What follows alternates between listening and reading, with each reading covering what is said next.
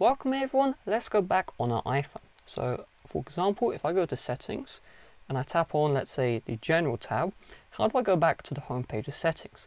It's very simple. You see here this little arrow, you can tap on the arrow and that will bring you back.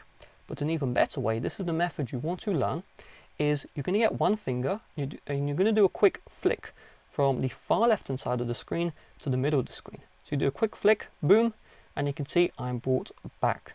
Now do keep in mind, if you do a slow swipe like this, let's say I go to the same distance as I did earlier, it will not bring me back. You need to do a fast flick. If you want to do a slow swipe, you can, but just keep in mind you need to swipe further. So swipe from all the way from far left hand side to far right hand side, then release your finger and then you'll go back. Now this will support most native applications by Apple, also a lot of applications from third parties, however not all. This also does work in browsers as well. So this is the Safari app here. I'm on the Apple website, I want to go back. So I just do a quick swipe, boom, and I went backwards, okay? So I'm on the first website, apple.com, go let's say iPhone 13 buy, swipe, boom, and I went instantly back.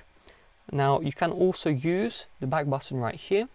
In the Safari browser you can see the back button is sometimes hidden.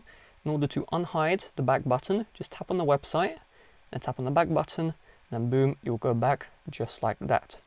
Now what if you're redirected? So let's say I'm in a Safari browser right now, and for some reason I tapped on the link and it brought me to the App Store. So let's say just loaded up the App Store. Or to go back to the previous app you were using, you can see here where this little white bar is. This is the home bar. We're just going to do a quick flick from left to right, and boom, you can see I'm in the previous app I was in.